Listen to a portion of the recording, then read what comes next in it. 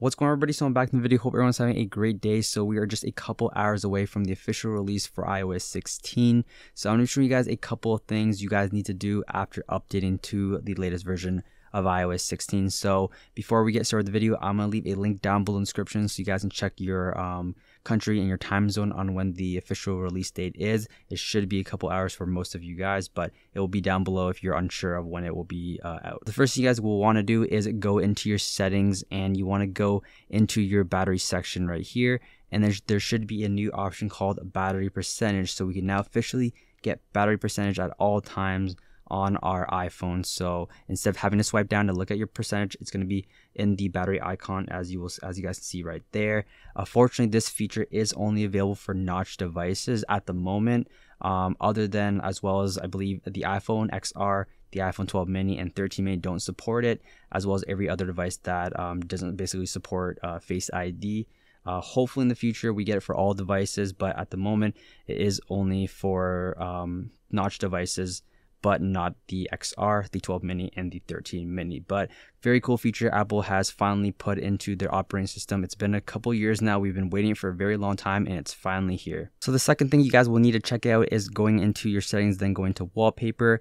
Obviously, we have that new redesigned customization on our lock screen where we can add widgets, but a lot of people don't know where you're actually able to blur your wallpaper for your home screen or your lock screen wallpaper. So I have the option to blur it like this. Click on done, go back, and you guys will see it's completely blurred out. Looks very clean, but I can also unblur it as well, obviously. So I'll go back and unblur it so you guys see what the original wallpaper does look like. But there it is. If you guys want to get my wallpaper, just DM me on Twitter, and I'll just send you the photo. I don't know the exact website I got off, so I kind of forget that. That's why I can't provide a link in the description.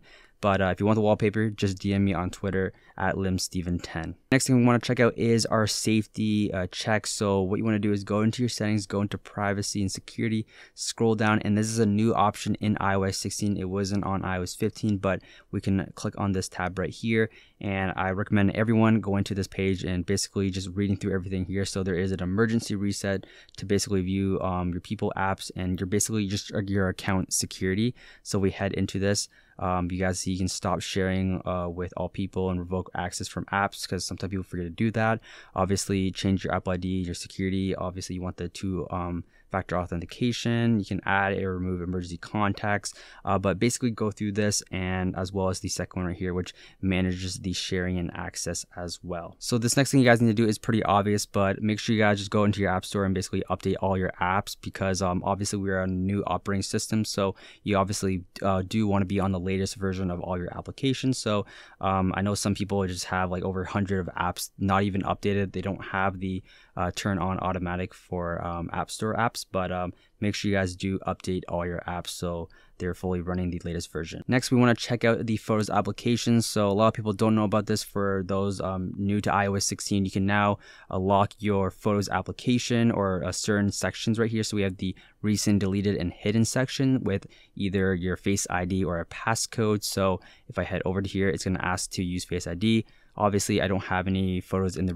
recently deleted section as of right now, but very cool thing Apple has finally added to the Photos app. So these last two tips are more like battery tips. I am going to make a more in-depth video for iOS 16 in the next couple of days, basically how to save battery life on the latest version. But two main things that you guys will need to do, which some people don't know yet, is by going into your privacy and security and going to your location services and basically just turning off what you don't need at all times. So some people have like everything when shared or while using, but mostly these things, like for example, like I have let's look at some of the apps like old iOS. I don't need to be using my location, so I can basically just allow never. So kind of go through this list, and this will actually help save battery life.